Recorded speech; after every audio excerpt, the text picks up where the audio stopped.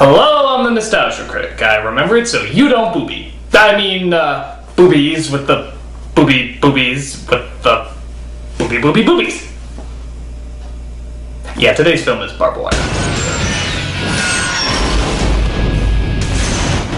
You remember hearing about this? The Pamela Anderson comic book movie about a superhero who also happens to be a stripper? It's just like that god-awful cartoon she starred in, Stripperella. You know, that had the exact same premise of a superhero stripper.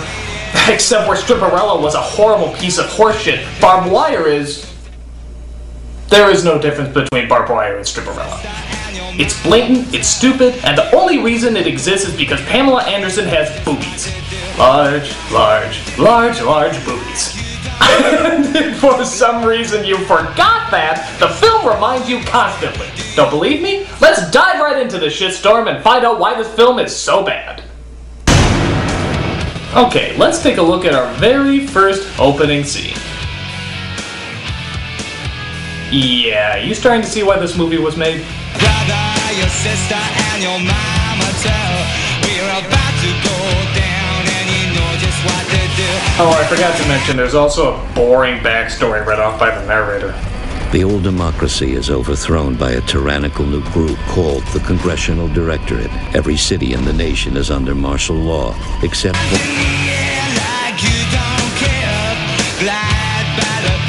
every city in the nation is under martial law, except one, Steel Harbor, the last free city. A secluded island of shrinking independence, it is a place marked by chaos and crime, providing a home for a new kind of mercenary. Blah blah blah, the future sucks. Boobies!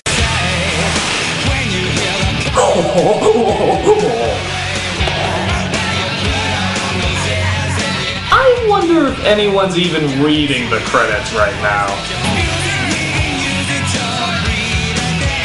Oh wow, the music was done by... In fact, I wouldn't be shocked if they just added credits just to keep this scene going longer.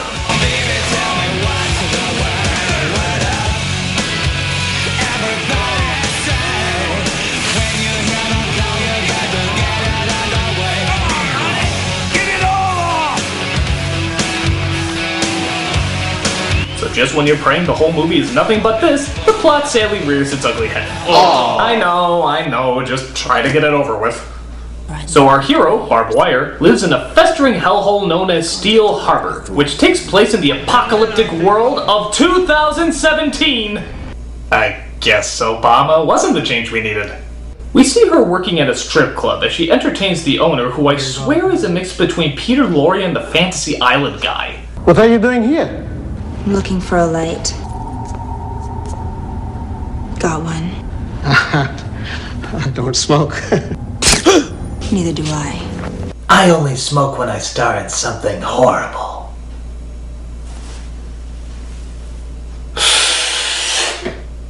So it turns out she's a bounty hunter who's sent into the strip club to save a kidnapped girl. Who are you? I'm the one who's getting you out of here. Trust me. We're trapped. We better make out. What are you doing? Ever see Batman? That depends whether or not he's affiliated with the comic this movie is based off of. Shut up. God damn it. As you can see, Pamela Anderson is the Shaquille O'Neal of acting. Shut up. God damn it. Shit. Come on. I'm angry. Really. So she gets the girl to her parents, who plan to pay her handsomely, but there's one little problem. Cut the shit. Where's my money? I could only come up with half the money. Fine. I'll take half your daughter. Yeah. What? So they make a deal by trading their car for the rest of the money, as Miss Wire has a monologue about why things are the way they are. It was the middle of the Second American Civil War, the worst year of my life. Where all I knew how to do was pose on top of cars. Port Steel Harbor. What a shithole. Meanwhile, we cut to... Why don't we start again? Whose sexual psyche did we just dive into? Now, where's Dr. Karina Devonshire? And please answer in the most titillating way possible. I told you. I abhor torture. But your words just don't match your thoughts. Should I be watching this?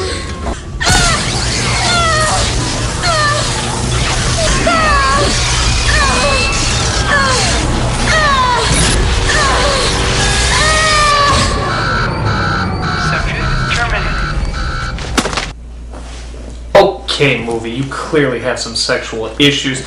Tell me, when did these fantasies of torture enter your mind? Well, I think it was when my mom first took me to a strip club. So the bad guy doing all the torturing is known as Colonel Prizer, and he's out to find a scientist named Dr. Cora D. Apparently, she devised some sort of contact lenses that can protect your identity so the government can't track you. This will prove useful to a resistance that is fighting against this fascist government that is currently taking over the world. But enough of that bullshit, here's some more titties.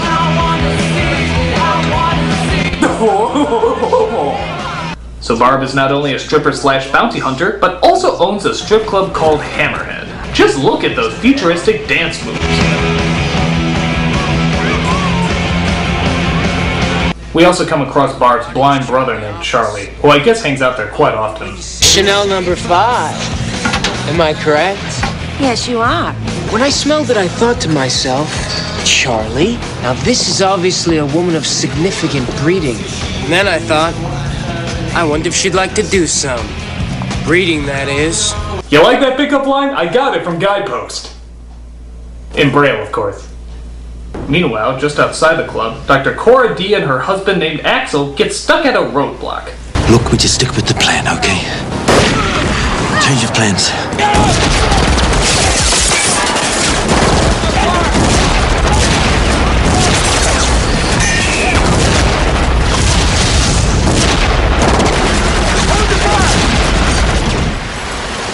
Well, they finally did it. They killed my fucking car. So even though we never see them exit the vehicle and they have nowhere to go, they somehow escape. After that, we see Barb exit the strip club on her way to another job, as she makes her way to another monologue. I had to do a little moonlighting to keep my bar running. Not an easy life. A girl's gotta do what a girl's gotta do. Come on, this isn't an apocalyptic future! It's Amsterdam! You see the stuff outside of toy stores! So she plays herself off as a hooker, which, let's face it, is not very hard, as she gets herself into the room next door to another person she's supposed to bring in called Krebs. Ooh. Why don't you go change into something a little more comfortable? How about something a little less comfortable? Oh, it's the Lost Stooge, Pervy! Nugget, nugget, nugget, nugget! Did you wash your hands? No. I was bad. Oh, how'd you know being knocked out was my fetish? So she bursts into the room next door and shoots up a bunch of baddies.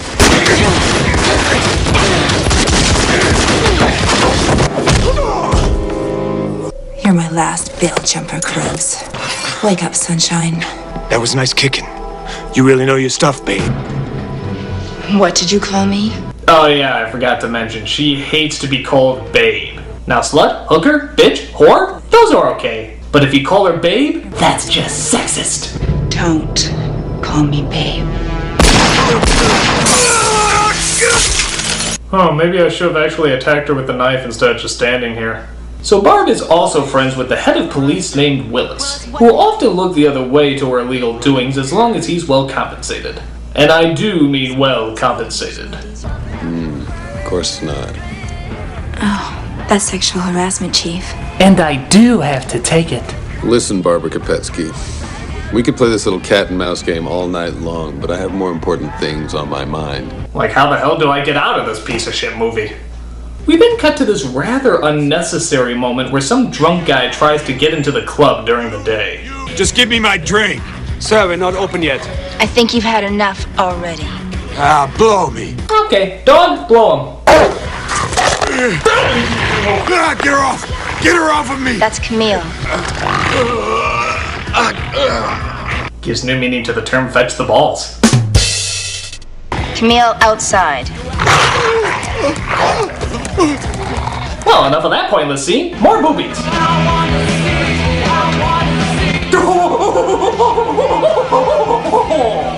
But the strip show will have to wait, as the club is infiltrated by M.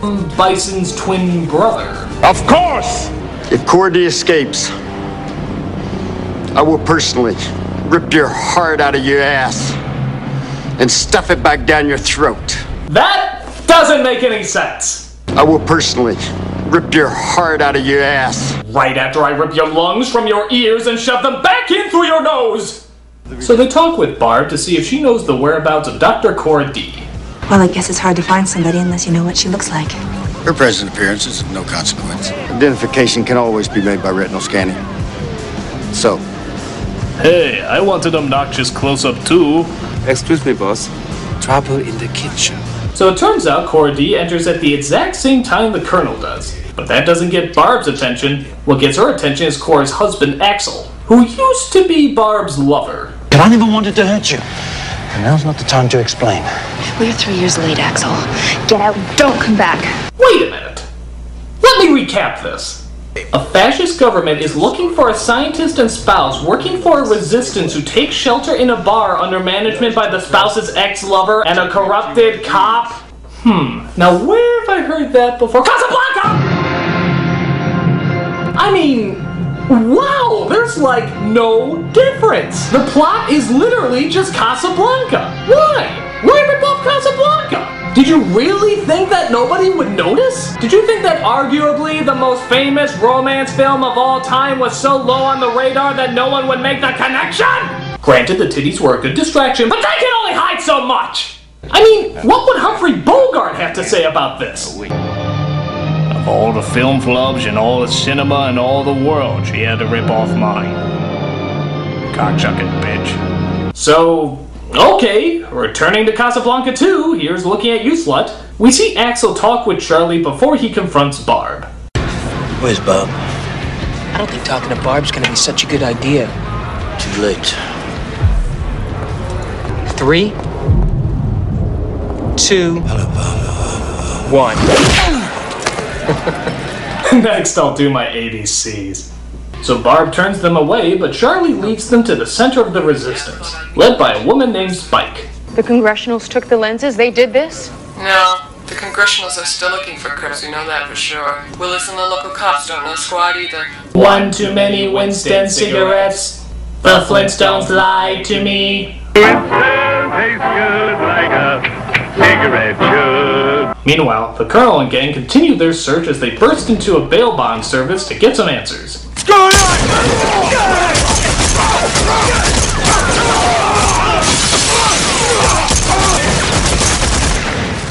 You're all under arrest. We needed to make an interrogation. Sorry, sir, they resisted. They dared to ask us what's going on! So they read the minds of one of the dead men, however the hell that works, as they believe the answer may lie in Barbed Wire's club. Meanwhile, we cut back to Barb as she, alright, you know what this is? This is Centerfold, the movie. You can take every other scene in this film and just put it on an issue of Hustler. The only thing I wasn't prepared for was running into you. You'll get over it. So Axel tries to win Barb over, but finds she's one stubborn female who's gonna tough it all out. Or not. Am I interrupting something? Oh, not now, honey. Honey! Hi! I was just making sure her mouth wasn't bugged. Bob, this is my wife, Cora D. How impressive.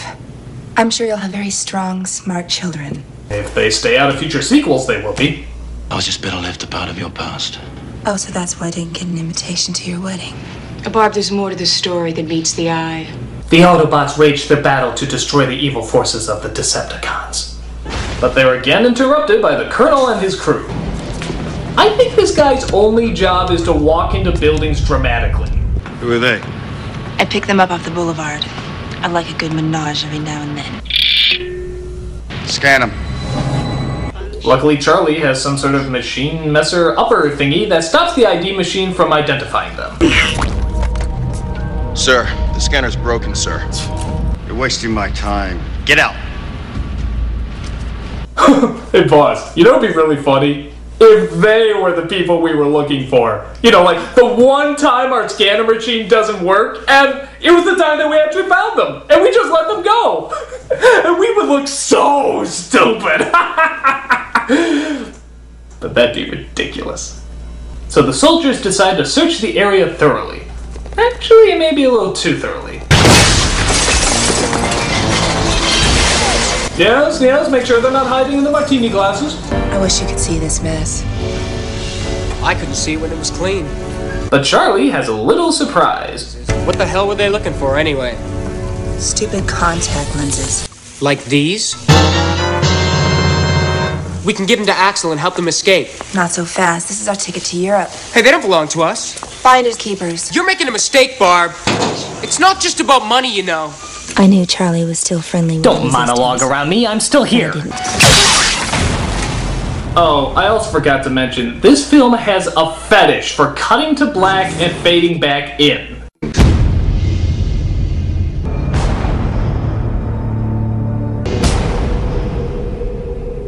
I keep thinking every time they're gonna fade to black, something goofy is gonna suddenly appear.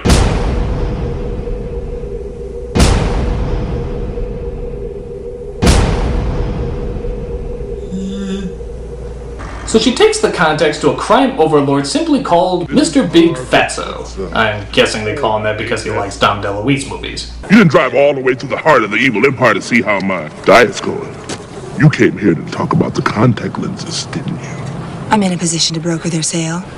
That's what I heard. Hey! Fat Albert will make him an offer he can't refuse. Yeah.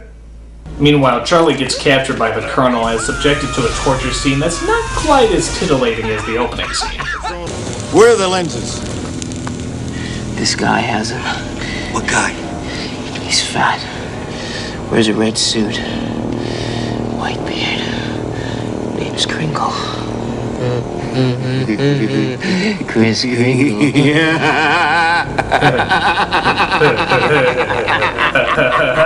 Merry Christmas.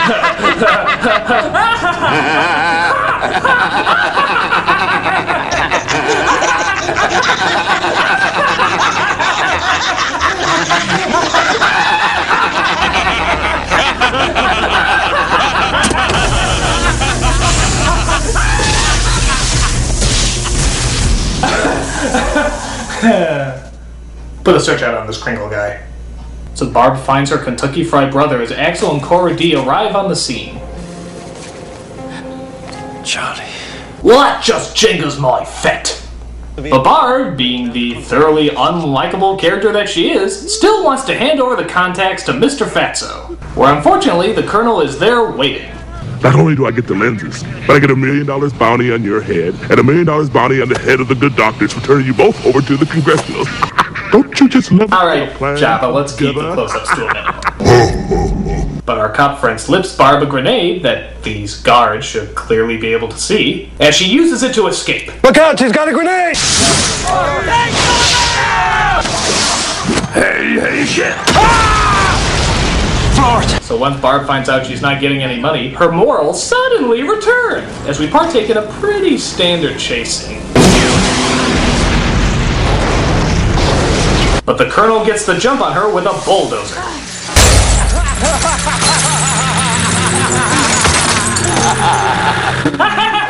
A bulldozer! I'm driving a bulldozer!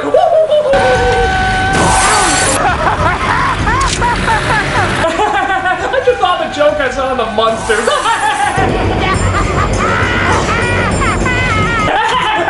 Oh no, I'm out of the manic stage and into the depressing stage. Oh, there's the manic again. Is this the one that makes it go up and down? Yeah, it does. Which one makes it go around? This one, right here. What about this one? Maybe I should use that brain thing my mama told me about. Normally, I don't get emotional about my work, but vaporizing your springy ass is gonna be a real pleasure. You forgot. So a crane being run by Axel actually picks up the car and bulldozer in what I have to admit is a pretty creative action sequence. You know, Barb, sometimes you gotta take a step back and ask yourself, just how the hell did I get here? I got you, babe! Everyone, don't call me babe! I'm falling! doing? That's worth laughing over. So the villain is destroyed as they try to get the doctor and the contact lenses to safety. And wouldn't you know it, it ends with them saying goodbye outside of a plane. You're gonna miss your plane. So I thought barbed wire never took sides. Keep it to yourself. Here's ripping off you, kid. Where will you go? Well, I hear Paris is nice this time of year. Bearish. This could be the end of a horrible movie. I do believe I'm falling in love. Get in line. Okay, I guess the movie shot itself before it could appropriately end. As well it should. This movie is horribly stupid. Its stunts are standard, its lines are boring, its acting is corny, and of course, it's fucking Casablanca! My recommendation? See fucking Casablanca! It's considered one of the greatest films of all time. I mean, what could this movie possibly have that Casablanca didn't? Boobies! Tell your brother, your sister, and your mama too. We're about to go down. I'm the nostalgia critic guy, remember? So you don't have to.